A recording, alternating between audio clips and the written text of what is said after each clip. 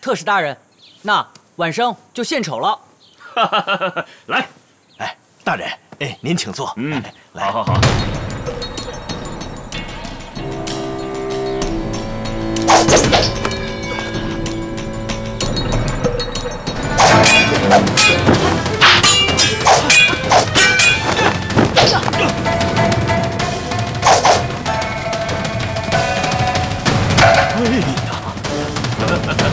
不得了，不得了！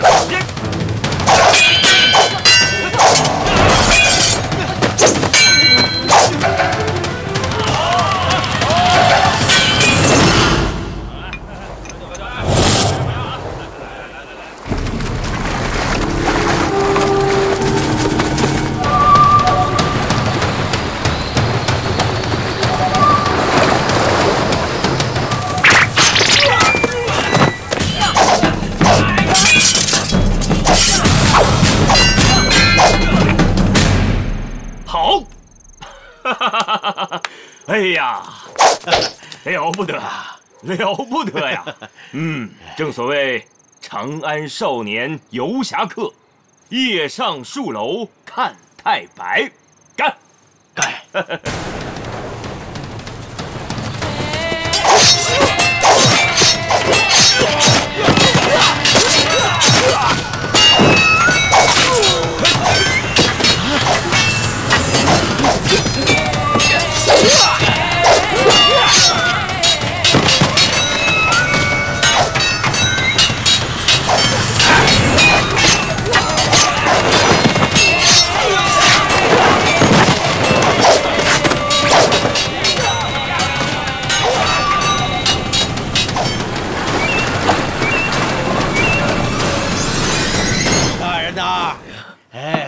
高兴，正所谓杯中自有天上月，腹内更兼碗中鲭。一生大醉能几回？何不豪饮到天明？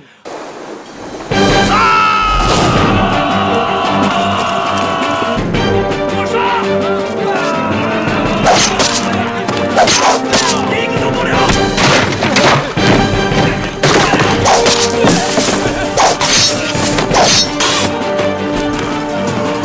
全都给我杀死！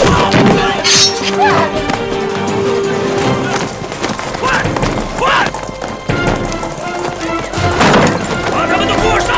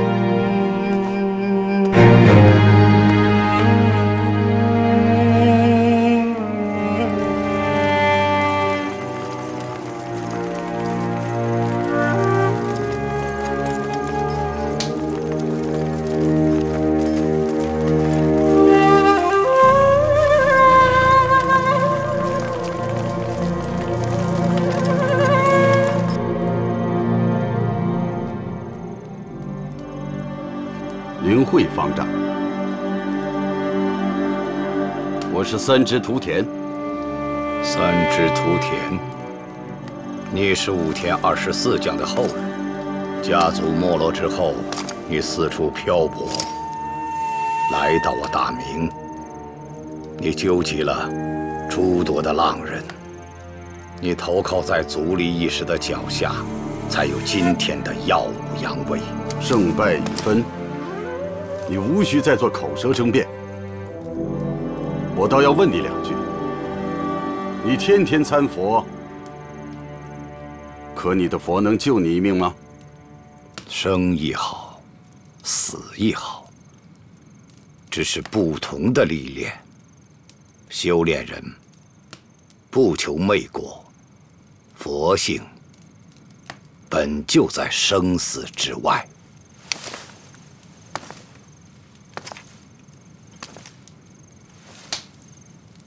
那我问你，什么是佛？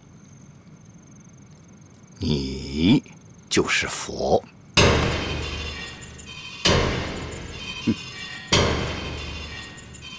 没错，我就是佛，我就是主宰你们生死的佛。今天我要超度你们。 送你们通通上西天！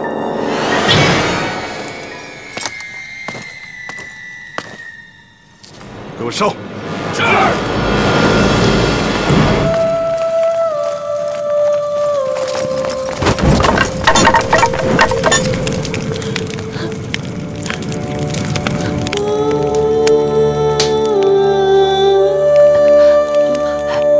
慢点。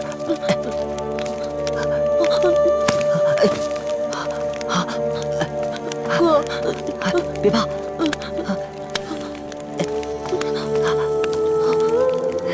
快！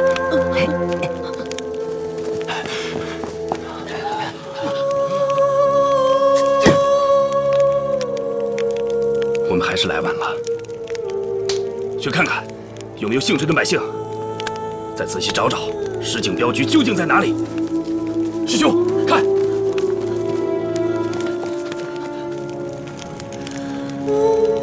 二弟，二弟还在里面，别进去，火太大了，危险！二弟还别进去！在里面，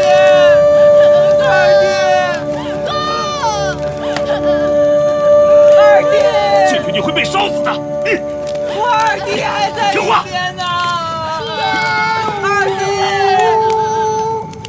弟，小兄弟，你家在哪里？家里还有什么人呢？我们是实景镖局的。那林镖头呢？ 我爹已经……你是林总镖头的儿子，他是林总镖头的儿子，他是我师兄，少林俗家弟子。如今林家遭遇不测，我们就带他俩回少林寺吧。走吧，走吧。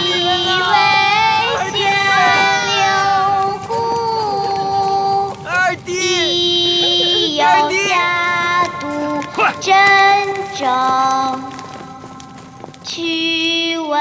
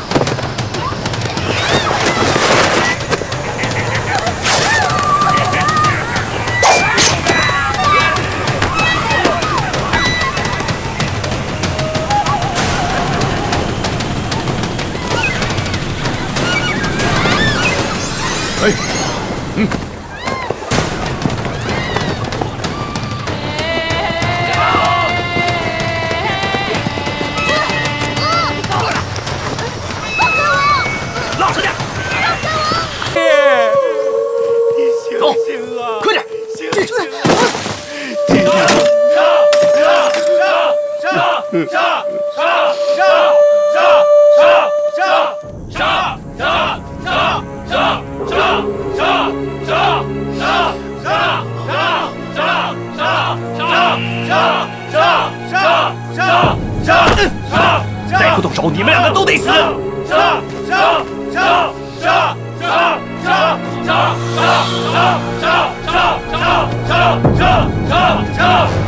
兄弟，对不起了。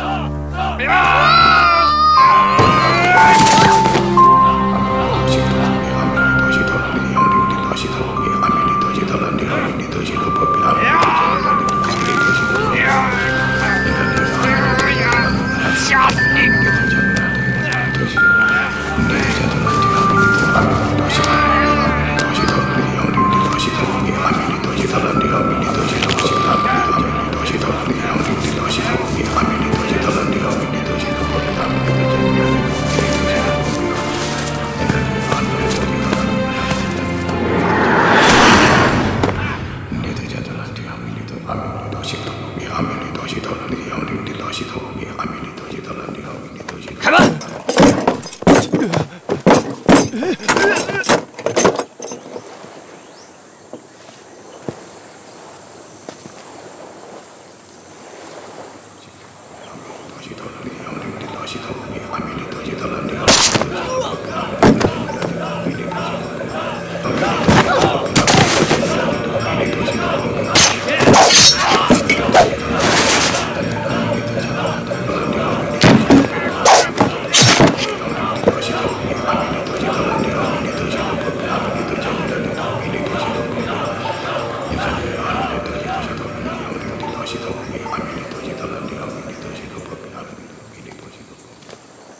哎，填饱肚子，明天继续。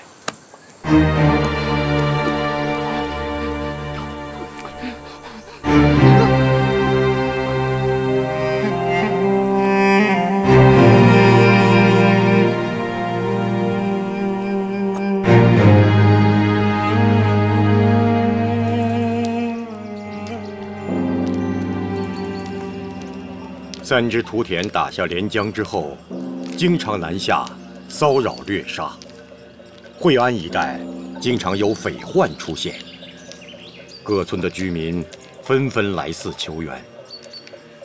不知道他们有多少人，带兵的是谁？多少人不知道，带兵的是直江错。直江错，他一向是来得快，去得也快。我马上带僧兵去增援。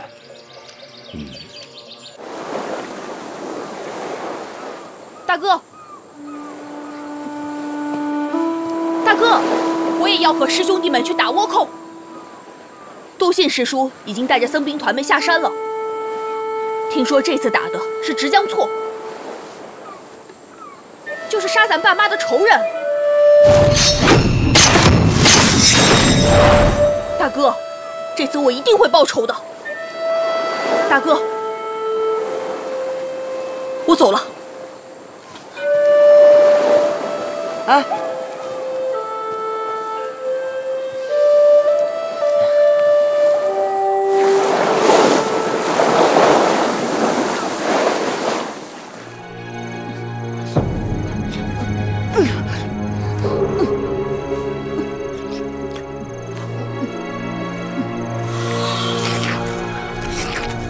走，进去。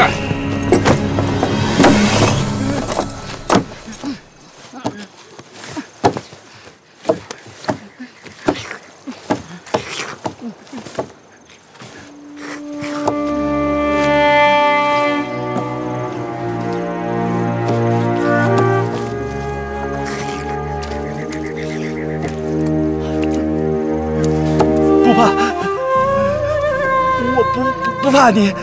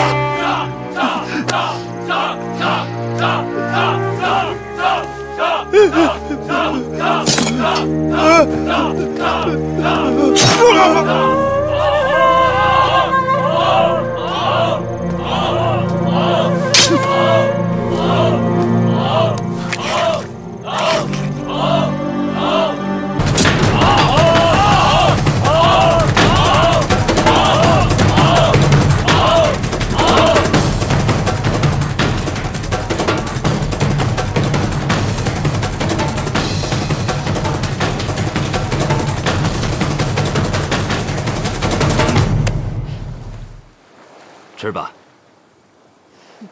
我要吃肉。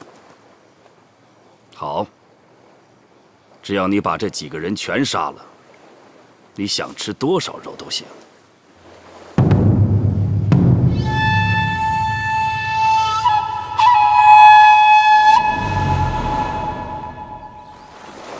啊！全都被杀了？一共6人，全都被杀了。笼子里那个只是个孩子，而且只是个10来岁的孩子。一个10来岁的孩子，杀了30多个人，还都是大人，还有士兵。没错，现在是40个。他会功夫，他拼命的功夫确实很厉害。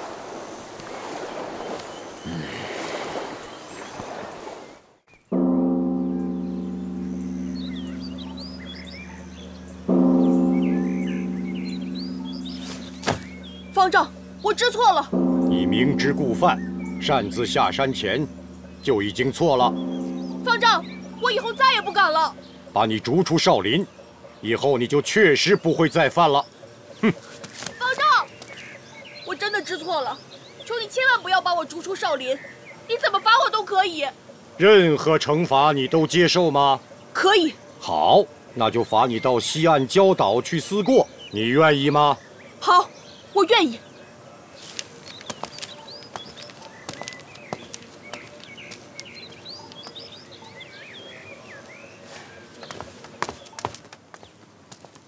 师傅，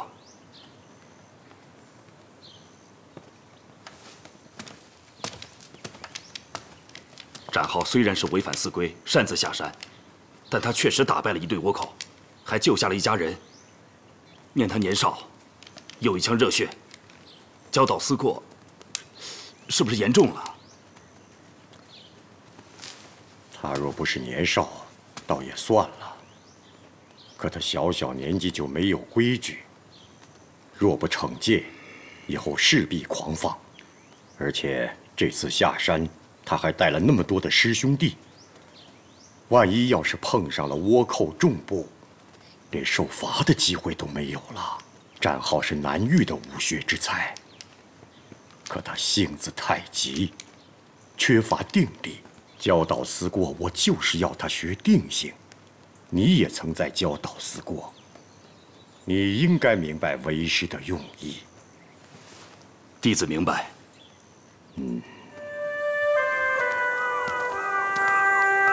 你知道方丈为什么要你来教导思过吗？不知道。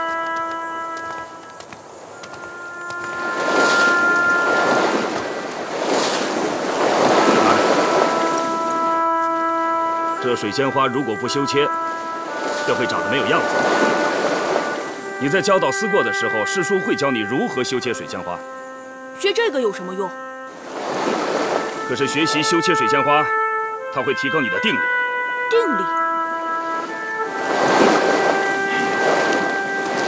什么时候你觉得你修切水仙花的定力足够了，你就可以学习真正的少林功夫了。好。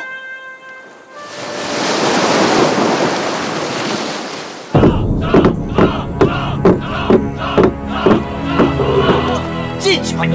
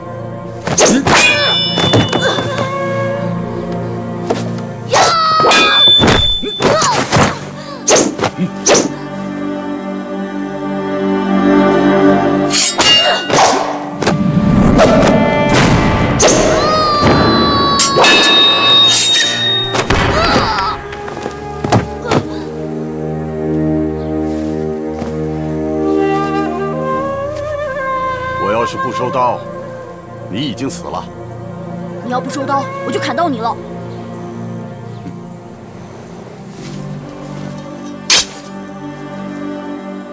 想不想换个地方拼命？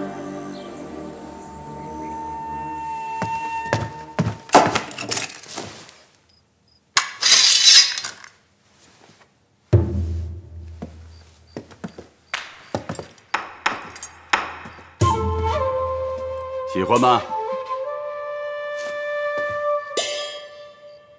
这把刀就是给你的。让我杀谁？谁挡，就杀谁。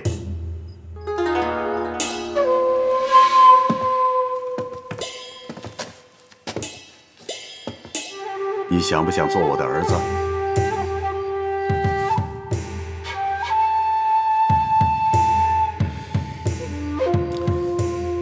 我也有个儿子，要是活着，跟你现在差不多大。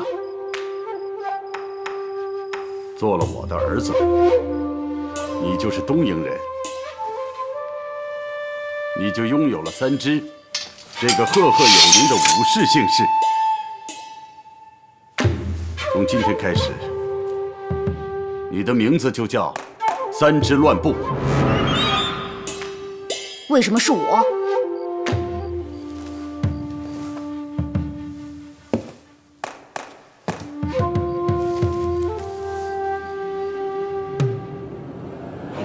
因为你够狠。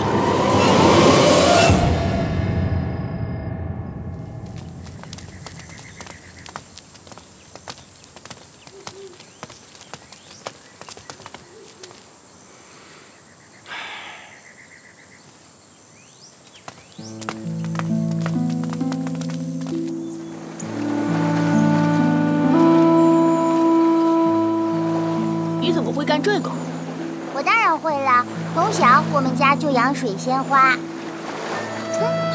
切水仙一点都不难，你过来，我教你。好。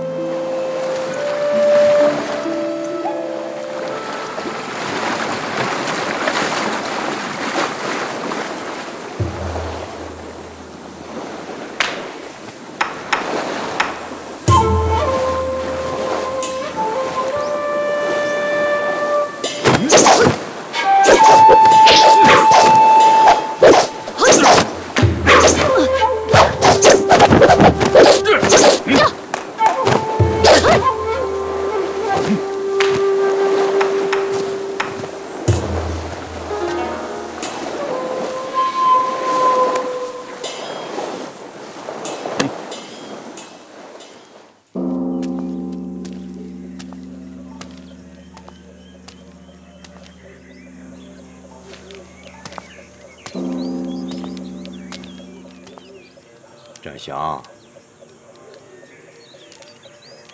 你变得如此消极低落，一直碌碌而活，你就是过不了心里这个坎儿。凡能改变人秉性的，只有二事：其一是战事，经变汉人；其二是宗教，教义化人。你经历实景变故，方才如此。想要找回本源，佛学可以帮助你。我知道，可是我不想。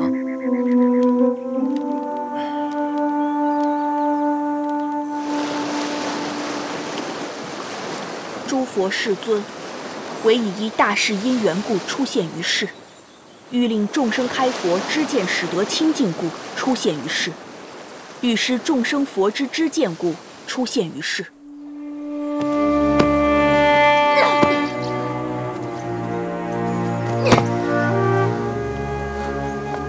起来，继续。这样你才能成为武士。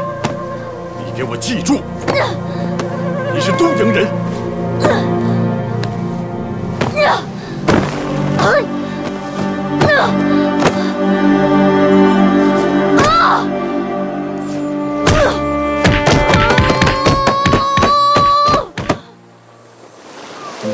佛身普遍，诸大会，充满法界，无穷尽。寂灭无性，不可取。为救世间而出现，诸佛境界不思议，一切众生莫能测，普令其心生信解。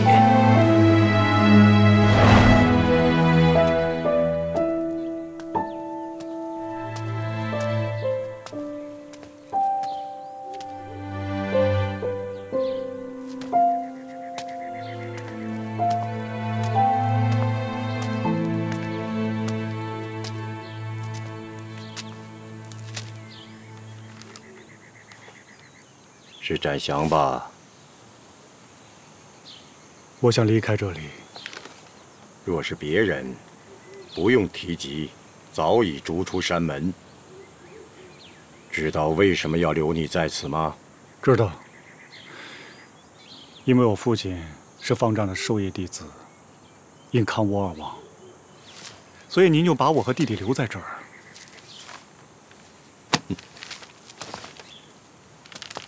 说的正是，林亲不负少林，少林就不负林亲。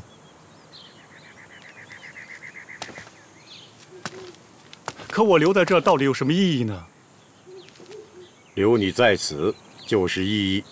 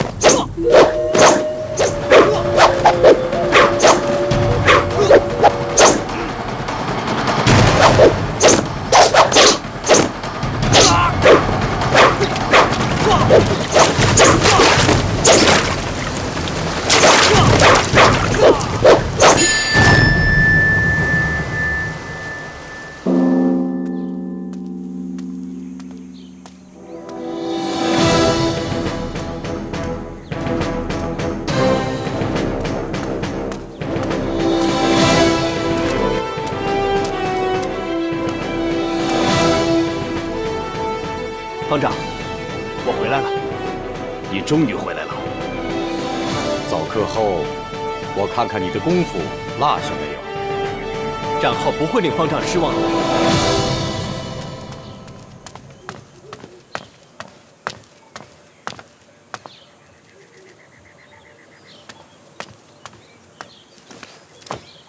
哥，我听方丈说你要走，为什么要走啊？我为什么要留在这儿？你要去哪儿？去我该去的地方。留在少林学功夫，我们就有机会报仇。离开了这儿，就一点希望都没有了。报什么仇啊？就算把仇报了，爹娘会复生吗？二弟会再出现吗？哥，你怎么会这么想？那我该怎么想？那你要是走了，我该怎么办？该怎么办怎么办？你还是你自己。那方丈也不会同意你走啊。林林大师是高僧，他知道什么叫做放下。我根本就不值得他为我执着。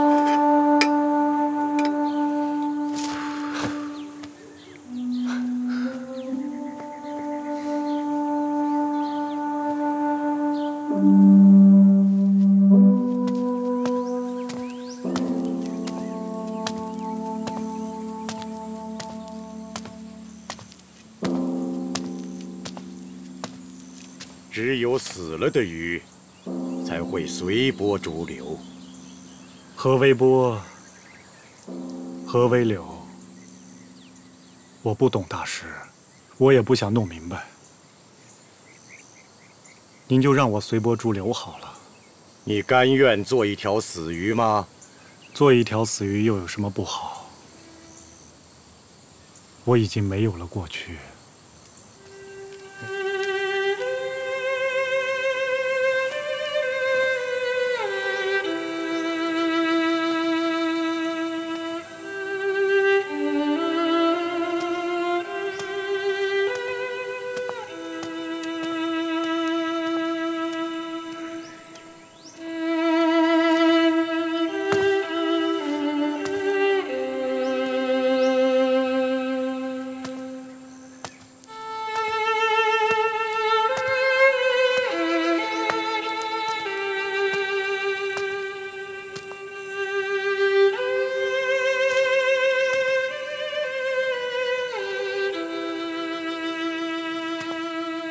随波逐流又有何不可？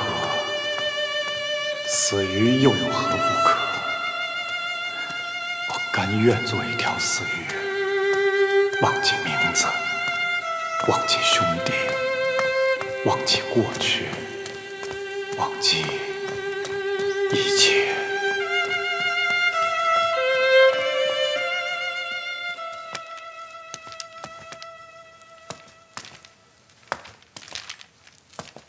他的心根本不在这里。每一次我看他那副死气沉沉的窝囊样，我就生气。林钦师兄何等的英勇，怎么会有这么一个没出息的儿子？他本不是这个样子，是遭遇变故，他才如此。你没有经历过他的痛苦，就无法洞悉他痛苦的根源。一个人心里突然装了太多的东西，才变得如此。论聪慧，论灵气，鲜有人能超越他。我留他下来，并不是对林钦有个交代，是因为他有大成慧根。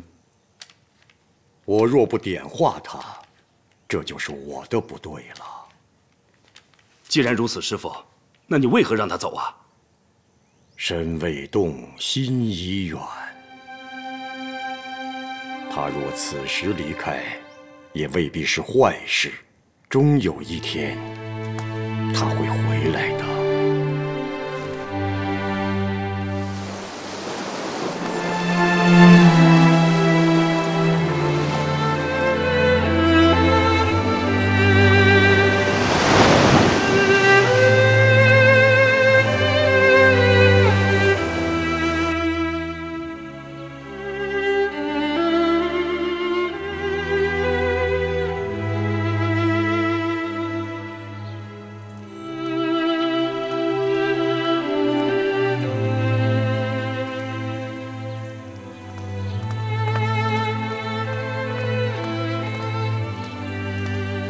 展浩，师叔，在想什么呢？我在想，当年石井之难之后，大哥竭力保护我，甚至不让我看到父母被杀的情景。来到少林寺之后，我很快适应了这儿，和师叔、师兄弟们相处得很融洽。我觉得是我忽略了大哥的感受，我从来没有问过他心里面的痛苦是什么。你大哥就是太懦弱了。不，大哥不是懦弱。从我很小的时候，大哥就是我仰慕的人。他什么都是最好、最强的，包括现在，我只是觉得他只是暂时的低落。我绝对不相信大哥是一个随波逐流的人。我不相信，绝不相信。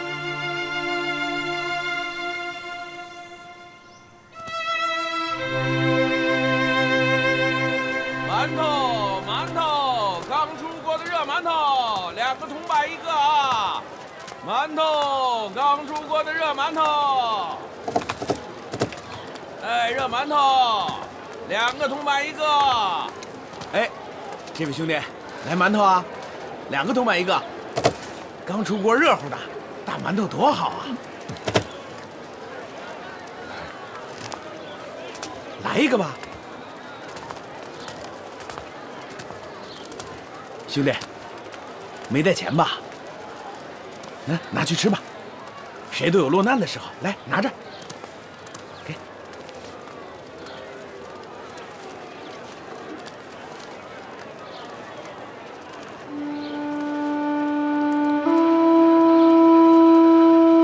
馒头，刚出锅的热馒头，2个铜板1个。馒头，刚出锅的热馒头，2个铜板1个。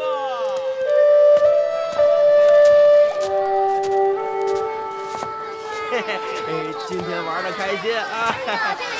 下次来我还找你啊！不许安排别人，听见没有？怎么这么不要脸啊？等着我啊！等你，再来啊！再来啊！哎呦，您赶紧看看这人怎么了呀？饿的。哎，小伙子，我这里招杂工，管吃管住，你就在我这里干吧。来，把他赶快扶进去，给他碗粥喝啊！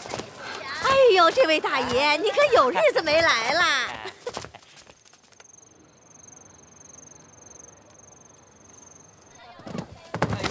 过来，别跑啊！哎呦，你跑什么跑啊？别跑，来吧！来，再喝点。妹妹，咱不能老喝酒啊，是不是？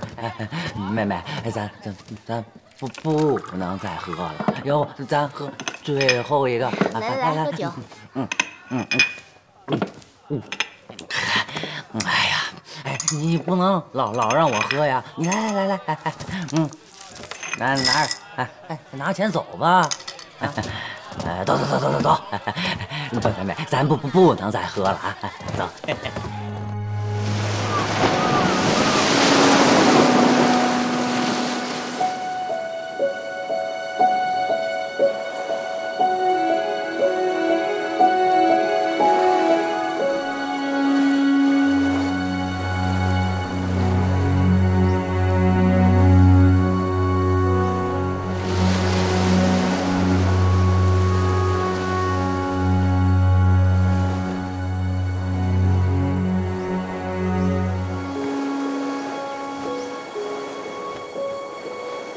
又在想你大哥。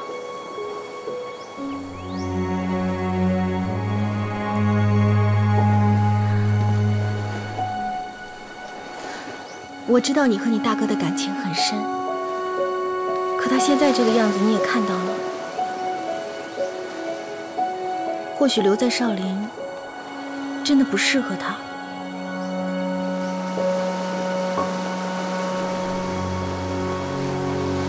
可他现在这个样子，哪里会适合他？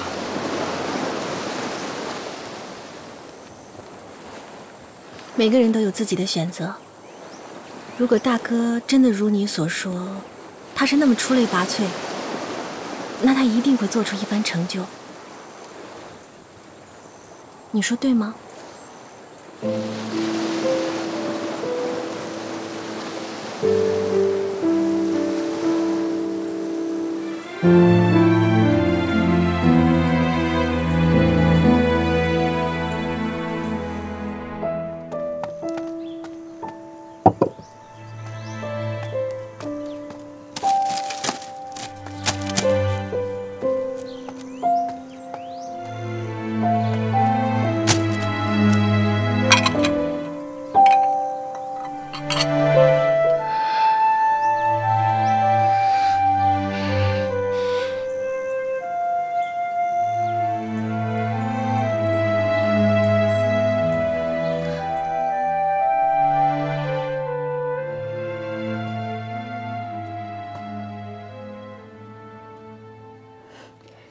坐啊。这是苏州的一个客人送来的点心，特别好吃。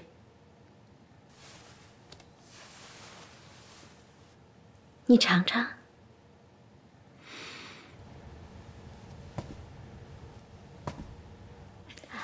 子玲，见客啦！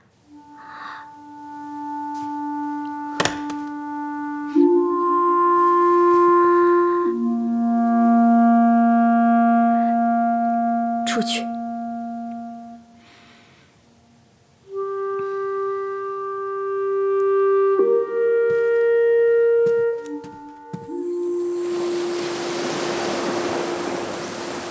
儿子，父亲，给你带30个人够不够？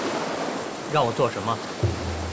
直江错有个弟弟叫直江源，比你大几岁，是个很有潜力的战将。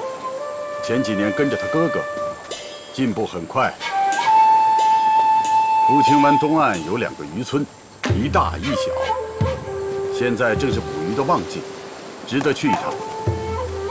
直江源要带兵出动，我在想，让你跟他一起去。我已经等了很久了。大村子他打，小村子你打，要好好的表现。这是个机会。要让大家看看3只屠田儿子的实力。父亲，我一定不会让你失望。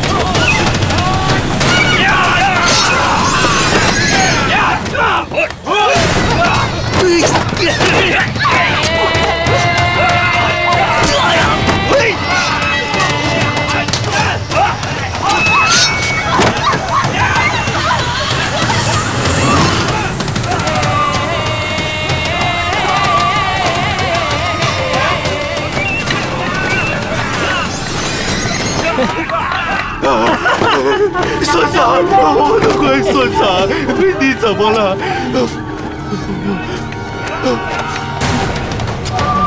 你知道我是谁吗？不知道啊。我今天让你记住，我叫3只乱步。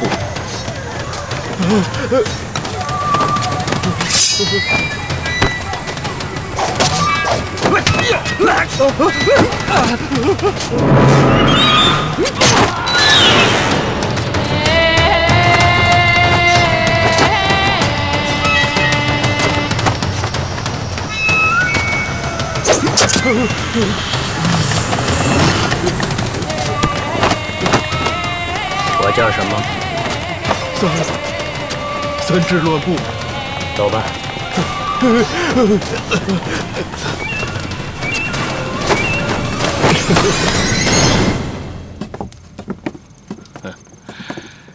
急于成名啊！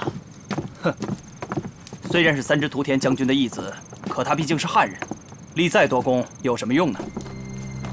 你说的倒是没错，不过三只乱步不是一般的人，换了你在13岁的时候就能生生杀掉100人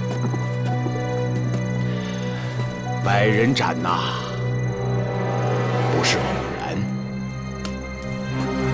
兄弟，你想在3支军团有所作为，这个人不可掉以轻心。我知道，哥哥。来喝一个，亲一口，该我的。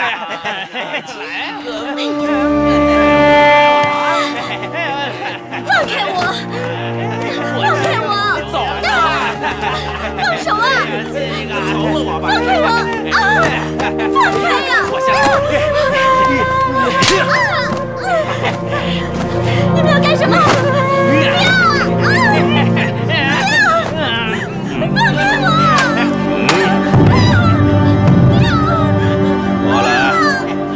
过来，让我亲快点！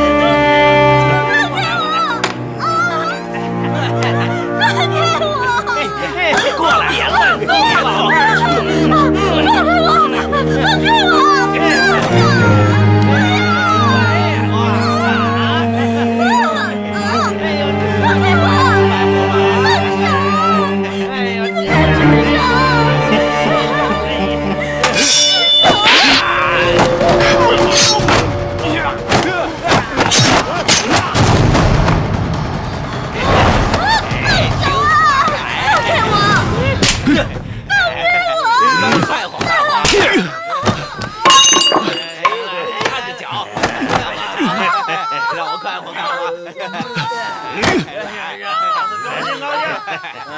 按住了，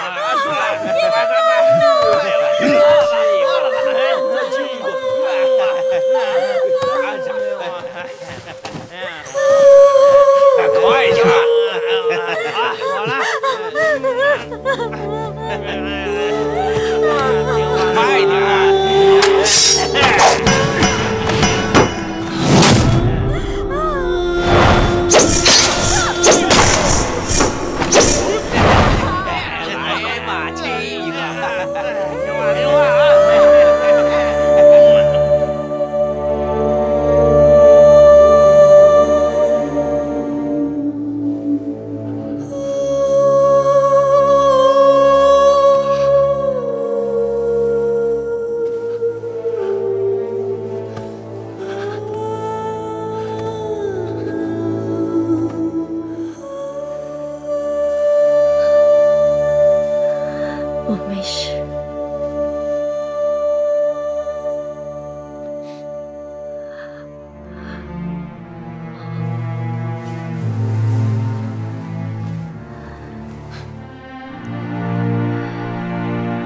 你叫什么名字？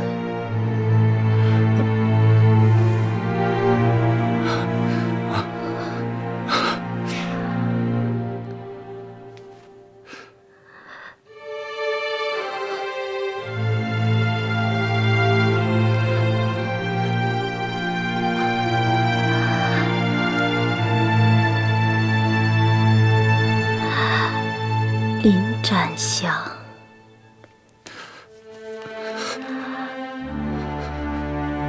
这是你的名字吗？你有这么好的名字，这么好的玉，你到底是谁呀？怎么会出现在这儿呢？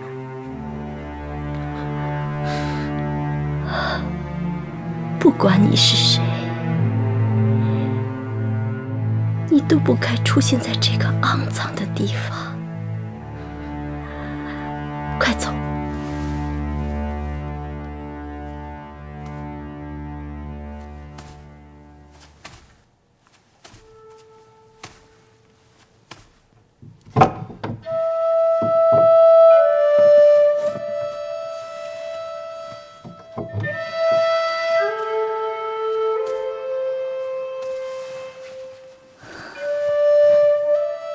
是我全部的积蓄。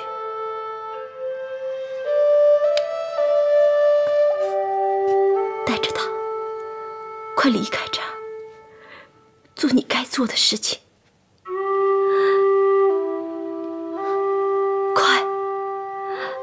快走！快走啊！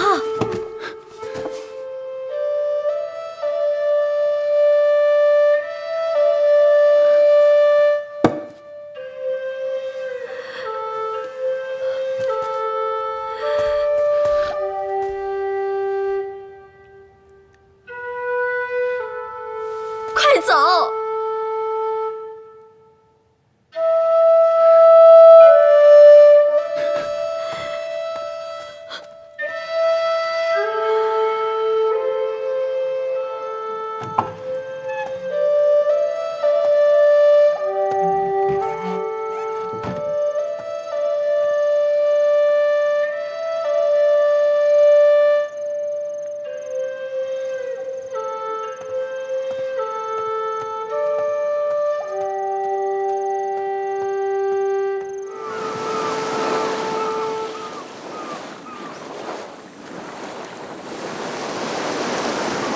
知道我找你来要说什么吗？您说。那个村子里的人已经投降了。这之后，你把他们杀了。父亲，你觉得我做的不对吗？我之所以找你来聊聊，是要让你明白领袖和将士的区别。打仗是为了什么？为了赢。赢是过程，但不是目的。战争的目的很简单，就是为了获取利益。利益？世界上的一切事都是生意，打仗也是生意。我们打别人，是为了把他们的资源变成我们的。我问你，我们驻扎在连江，为什么从来不去掠夺连江周边的城镇？因为连江是我们的地盘。没错。那如何得到资源？我明白了，父亲的意思是我今天不应该杀他们，留着他们继续打鱼种地，等到养肥了，我们再去抢。你很聪明，一点就通。但是，我觉得我做的也没错。说说。你不打他们，他们就不会怕你。只有让他们怕你，在打他们的时候，才会变得很简单。这个道理，你是在笼子里悟出来的？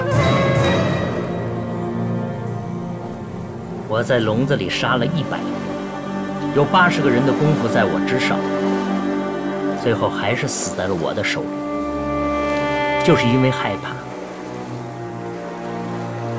他们一听到就开始恐惧，一面对我就已经输了。你说的没错，令人恐惧是最有效的武器。但是作为领袖，你一定要明白战争的意义是什么。父亲已经告诉我了，为了利益。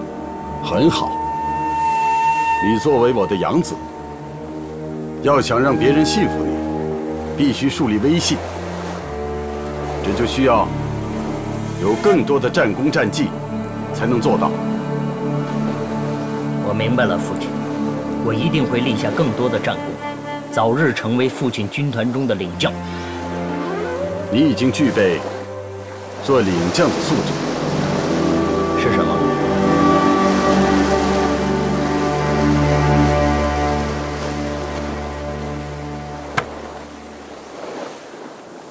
你够聪明，也够狠。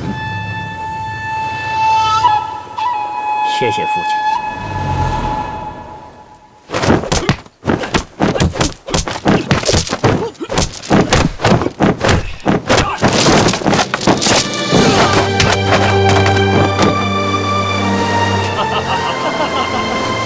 几年，我就已经不是你的对手了。哎呀，还有2个月就是武训比试了。师叔，我听说武训比试是少林的头等大事，是吗？当然了，4年一次，无论少林武僧还是俗家弟子都有资格参加，为的是找出天赋最好的弟子，从而去修行更高深的功夫。你爹呀，就曾脱颖而出，成为了一方高手。小时候，我听爹说过。师叔，我还听说，要是能在武训中拿了第1的话，就能成为灵定方丈的入室弟子。师叔啊，你当年不就是在武训比试中拿了第1，做了方丈的入室弟子，成为罗汉堂首座和僧兵团的统领者吗？你呀，好好准备准备吧。